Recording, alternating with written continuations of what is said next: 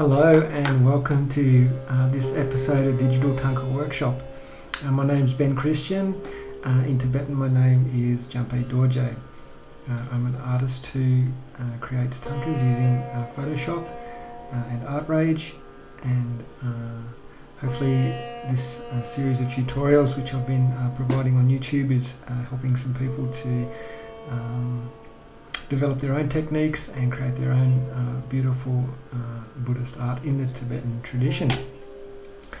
Okay, so this is the lake-born Vajra image, and the bit we're looking at now is the upper section of the thangka. It's a symmetrical section which has Buddha Samantabhadra, and according to the sadhana which I'm using to create this image, which describes this scene, the sky is filled with a rainbow lattice, and it's describing a particular meditator's vision after achieving Rigpa.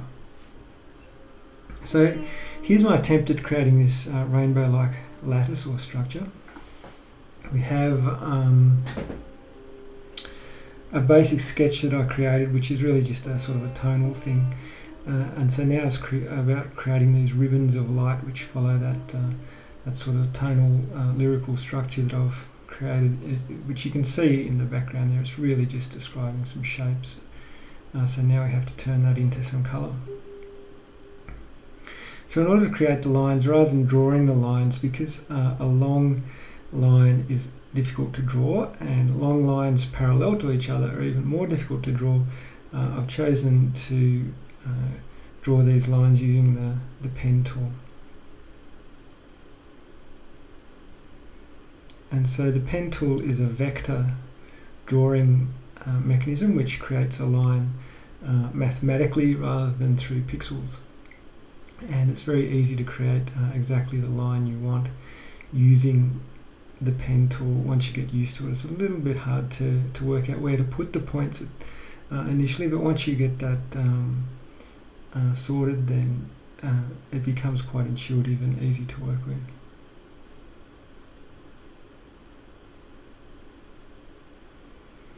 Here you can see me just duplicating sections so that I'm not doing a lot of drawing that I don't have to do. So mirroring those two parts and creating a slight difference between the two sides of the image using the warp transform tool, which prevents that any mirroring of the image from being perfect. It needs to, in the way I work, I like to have the 80 or 90% rule, where it needs to be 80 or 90% perfect, and that will prevent the viewer from perceiving the image as overly perfect or cold.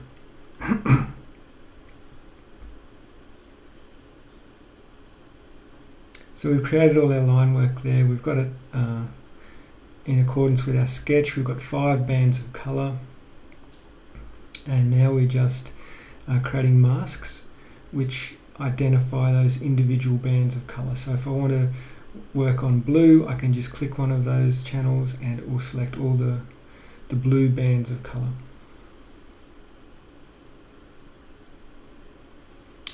At the bottom of the picture there, you can see I've created a little bit of a palette of colours there. They're based on the image that I've created so far. So a good place to start if you're not really sure about what colours to use is just to use your existing colours in the picture, and that's my starting point here.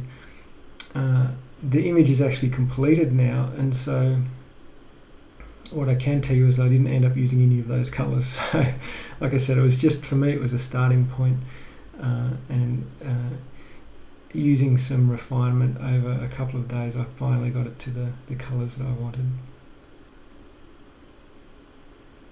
It's very easy to, if you're drawing a rainbow, to say, oh, the rainbow is rainbow coloured. But if you look at some thangkas and you get some reference images, then you'll notice that there's no real that I could find anyway, there's no real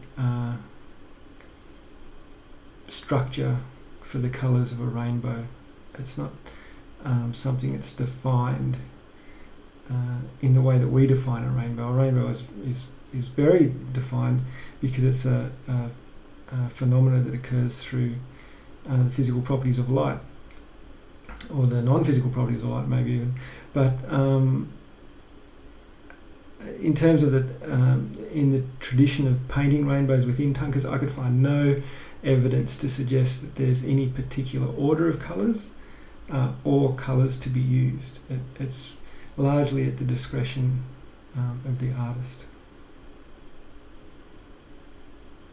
If you look at 10 rainbows depicted in 10 different Thangkas, then you'll see the order of the colours and the colours themselves vary between those 10 Thangkas.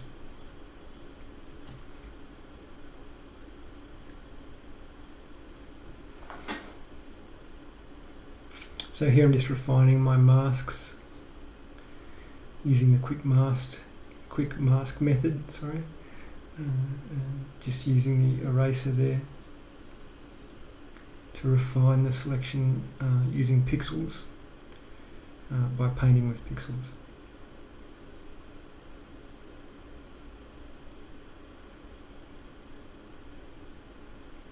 And the quick mask mode or method is used to be used a lot in Photoshop back in the old days. I've been using Photoshop since version 4 and at some point quick mask mode became available, and back in the old days it was really the only way you had of creating a very refined selection. Like if you had to select hair, for example, which was always the hardest. If you took a photograph of someone who had hair blowing in the wind and you wanted to separate the background from the foreground using a selection, then quick mask mode was the way to do it in the old days. Since then, lots of selection techniques have come about which are more automated, and so people perhaps don't use quick mask mode as much, but in painting Thangkas it's absolutely essential. So I guess what I'm saying is if you're not familiar with it or you're not using it, take a look at it, because it will speed your workflow dramatically.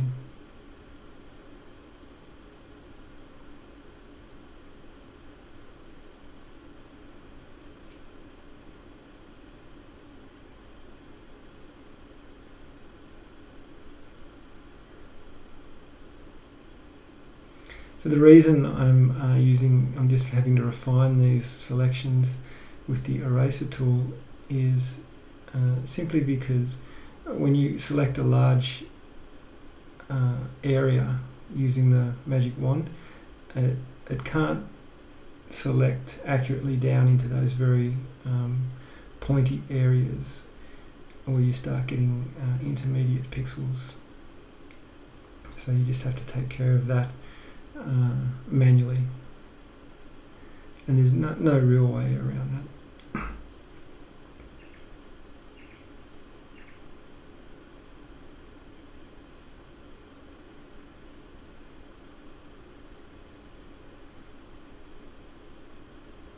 I always emphasize, and I'll emphasize again, how important it is to get your channels accurate. It leaves you with so many more options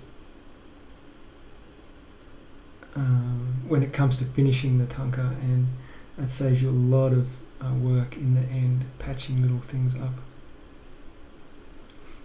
So if you get them right the first time, it's laborious and it's boring, it's no fun, there's no creativity to it, but it really is essential. So yeah, please take the time to get your channels accurate, and it'll save you time and frustration in the end.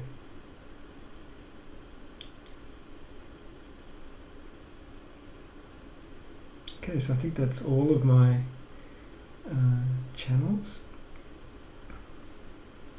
As it turned out, the rainbow was much more simple than I originally intended, so many of these channels that I've just created I didn't end up using anyway. Here you can see my background image with those sort of dark misty mountains below. And here I'm just going to start laying in some colour. So at this point there's no expectation that the colours that are being put into the Thangka, into the rainbow, will be the ones that will be used in the end. It's really just a matter of getting down pixels, getting something there that you can look at, and then refining from that point. So this is very, very gross stage of the process, and then it's just refined after that. If you're painting with paint and traditional media, then this stage you would have to get right from the beginning, because you don't really have an option to make multiple goes at changing colours and colour structures. And so the beautiful thing about the digital workflow is that the colours that you choose are really arbitrary, and it's available at any time to change the colours. Generally it will be non-destructive. Sometimes it'll be destructive editing, but generally you can change the colours as much as you like without too much problem. Where you'll find problems, if you lay down a heap of colours and you want to change them maybe 20 times and finally arrive at the correct colour that you like, every time you've changed those colours, the intermediate pixels or the fringing pixels become corrupted, and they're the pixels that lie directly below your line. So if you have your line, what you'll find is if you remove the line work which sits on top in the layer stack, there's a thin band of very corrupt pixels underneath. Okay, so here we are. We're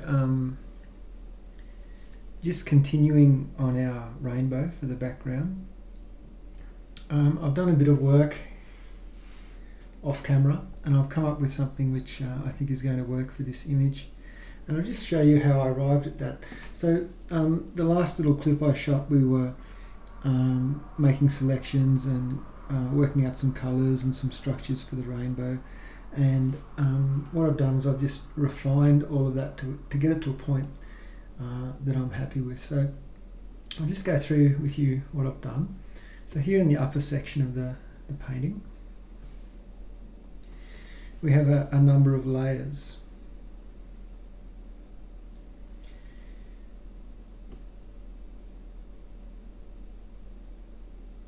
So if I turn on and off a few things here, let's turn that layer off.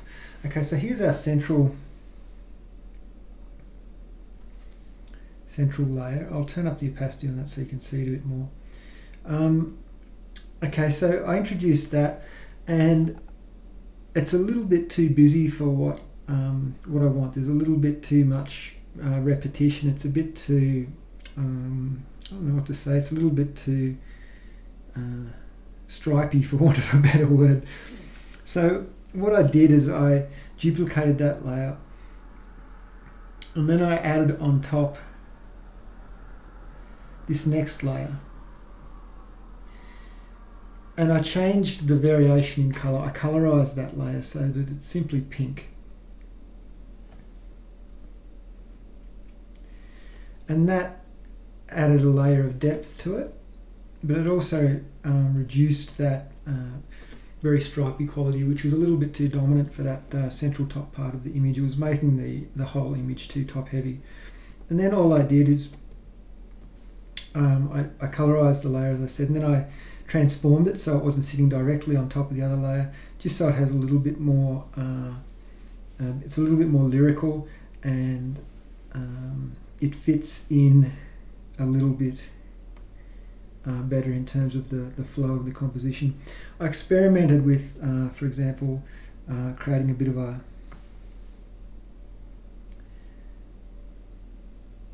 a lattice.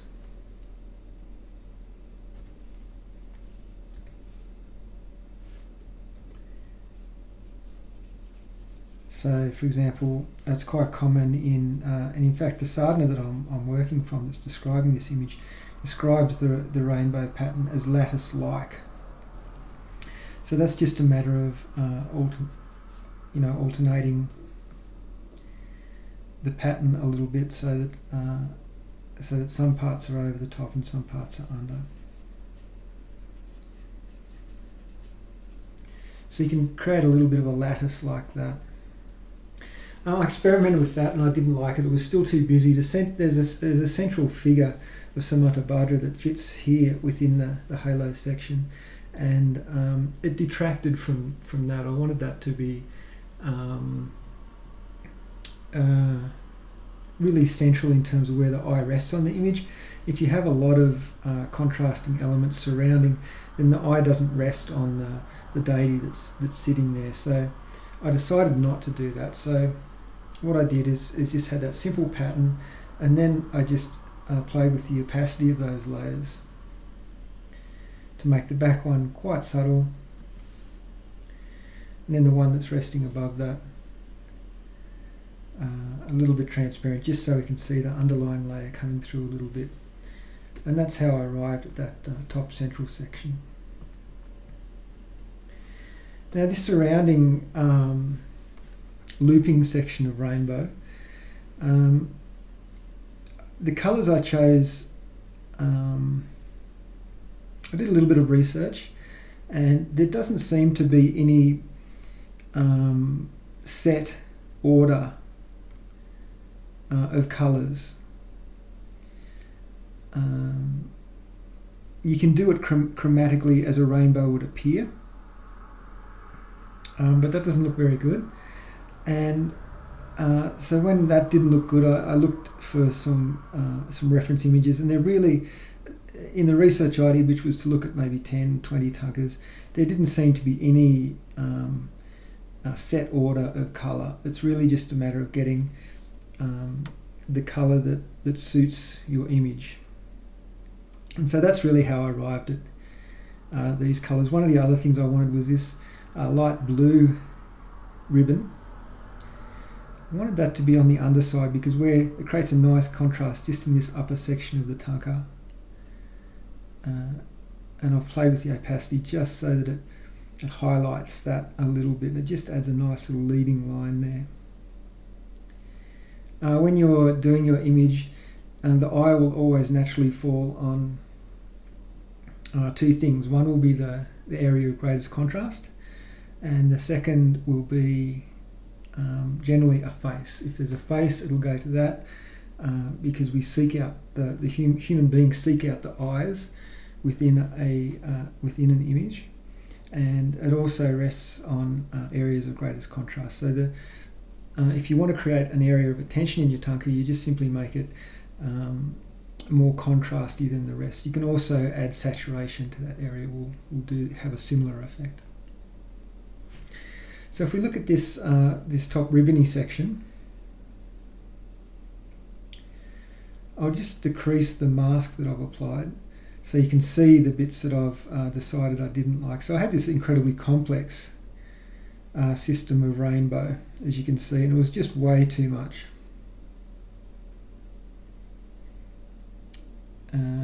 The thangka the sadhana that's describing this image describes the sky as being latticed with rainbow, and so I wanted to try and achieve that, but it really detracted from the central figure and from the image in general. So I just dialed that down as much as I could so that it still reflects that description, but it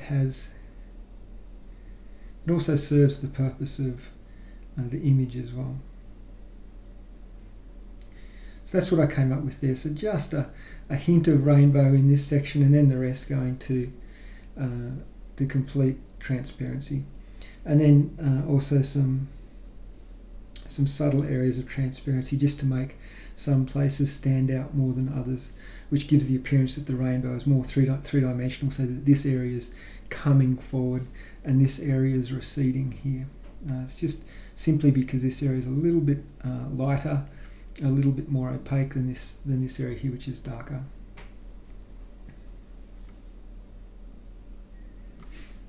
What else have I done? down the bottom, I also had a similar idea at the bottom to have this very complex structure of rainbows, and that was primarily to balance the image, but it didn't work. The bottom became too heavy and way too much detail in the bottom, so what I opted for is just this quite a simple, very subtle area of rainbow down the bottom here. And this rainbow actually frames this central element of offerings. So if we look at that bottom section, if I find the layer that it's associated with, yeah, you can just see there. So what I've done is I've got it at 33%. If I have it at full opacity, it's way too much for this image. So I arrived at about a 33% opacity. When I print the image, I'll fine tune that, because generally what you'll find is when we print this is all very, very subtle graduations in terms of colour and tone, and it may not actually print the way it's appearing on the screen. So when I get to doing a hard proof, then I'll fine tune this as best I can to get that level that I'm after. The only other thing I've done is I've gone into the advanced blending section here, and I've just knocked out the opacity of that layer so that it's not, the rainbow isn't coming into these dark sections. I want it to be completely transparent where the dark sections are. So if I muck around with this, you can see that effect there.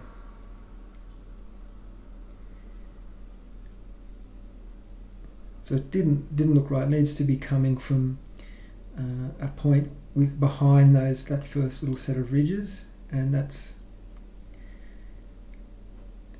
kind of what I came up with there. So they're my rainbow effects. The bottom very subtle. The top is much more lyrical and pronounced. Other things I've done here is I've just created a little bit of intertwining. Often you see the lattices, there'll be a complete lattice work here, so that everything sort of, like a basket weave, for example, everything weaves in and out of the other. I experimented with that and it didn't work. It was too complex, and again it created an area of interest that was outside of these central figures. So I chose just to have a simple intertwining where it just dives behind this light ribbon, comes out, and then in front of this main rainbow, and that just again gives more depth to it, so that there's a spatial element, a three-dimensional element. Okay, so I'm actually almost at the end of the Thangka. I've done all the other work, but the last thing I want to do in this top area, generally you'll see if I create another layer there,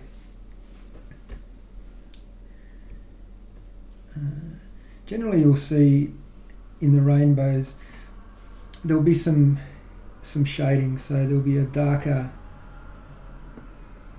or lighter area, so it won't just be like a band of colour like that. There'll be some subtlety to the tonality of each of these bands, so I need to work on that. And you'll also see a system of rays that run down the band like that. So I'm feeling like the image needs a little bit of just some kind of subtle detail in this rainbow area, so it's just not flat.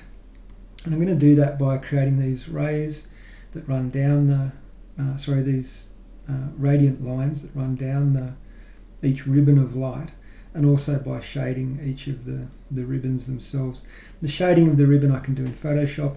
This ray I'm going to do in Artrage, and I'll make use of the smoothing function of the pen tool, or the ink pen tool, just to make it a little bit easier for myself. As you can see, I'm not the best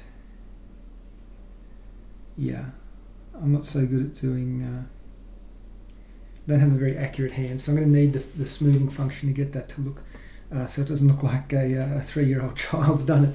So so what we'll do now is we'll flip over to Artrage, we'll create some layers there, and we'll create a separate layer that we can bring back into Photoshop that's going to have these ray-like elements in there.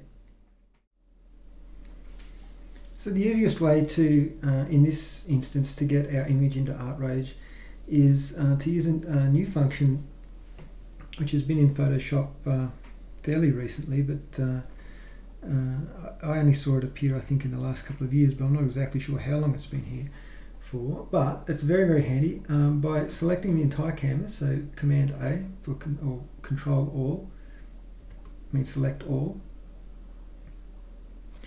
Then we can go, so without having to flatten anything, without having to do anything, we can just do Edit, and here Copy Merged. What that does is copies everything as though it's flattened. There we go, Copy Merged. Then we can go File. So it's on the clipboard, right? So File, New. Often, sometimes this is a bit of a hidden function, but when you've got something copied to the clipboard and you create a new document, it creates the document at the exact size of what you copied onto the clipboard. So it's a very easy way of creating a new document. You just need to have document type set to clipboard as opposed to all these different things. So we go Open, and then that's exactly the same size as what's on our clipboard. Then Command V for paste, and there's our flattened image. Then we just need to save that as a JPEG, so we'll go Save As. I've already done that, so all it's a matter of doing is making sure you've got JPEG selected here. And there. Select the compression, doesn't really matter, just needs to be fairly high. And then we can close that, we don't need it. And then we'll just pop across to Artrage. Okay, so here we are in Artrage. We'll go File. Where are we? Sorry, that's Photoshop. Artrage, File. Import image file. Then get to our directory, and what we look for here is the JPEG. If you don't save as a JPEG, Artrage will open Photoshop documents, but a document of this size, which is essentially 6,000 by almost 9,000 pixels, Artrage is really going to struggle with that, and it seems to handle JPEGs with more efficiency than Photoshop. So I always work with a JPEG image coming into Artrage. It just seems to work better, and I'm sure as time goes on, Artrage will become more proficient at working with these very large images. So here we go, Open, and we'll see if it works. Typically this will take a long time to save, and things will just be slow with an image this size. You could have always, and probably perhaps what I should have done is you can always, since we're only working with this top part, I could have cropped the image to here. But let's see how we go. So we'll add a new layer. At this point we'll save it.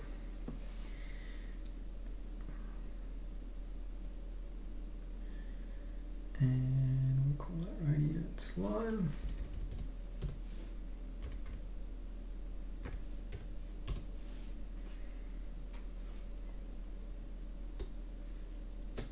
So here you go, saving, it'll take a little while. Now here in Artrage, we're not interested in color or anything like that. All we're interested in is recording some pixels. So we're just going to select an ink color, which is easy to see.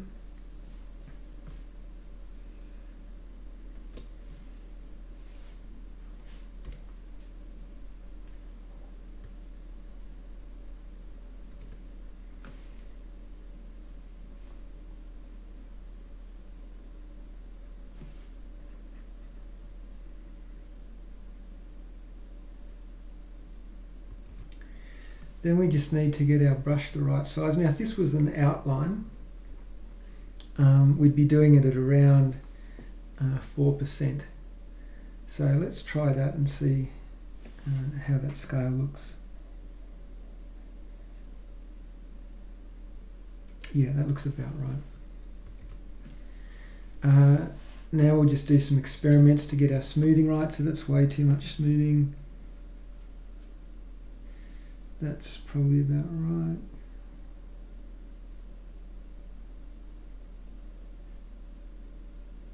Maybe a bit less.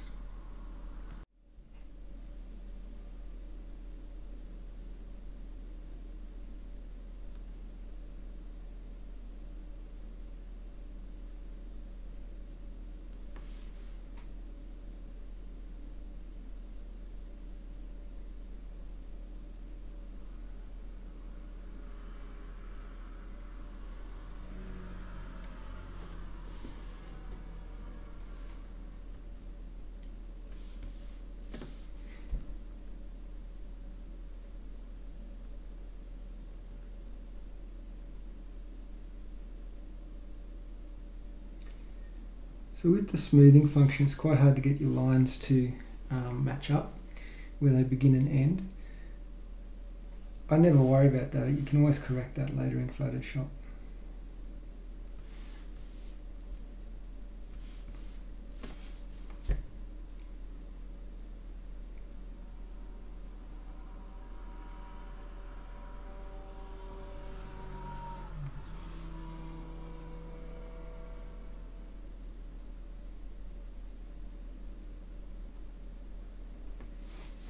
Okay.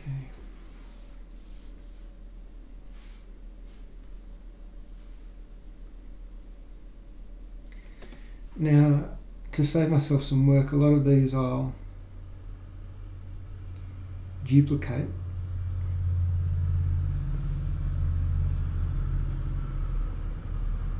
And I'll copy and transform them. But I want to have at least, I think, 3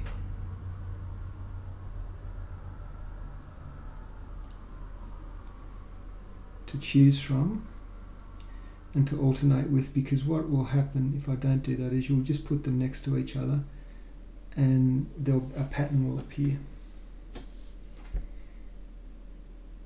which will be really evident when you look at the Thangka from a distance, say. There'll be patterns flowing across, like for example where these aren't quite correct, that'll be next to it and that'll be next to it and there, and there'll be a distinct line going across there of that pattern. Okay, so we're just now speeding up this little section.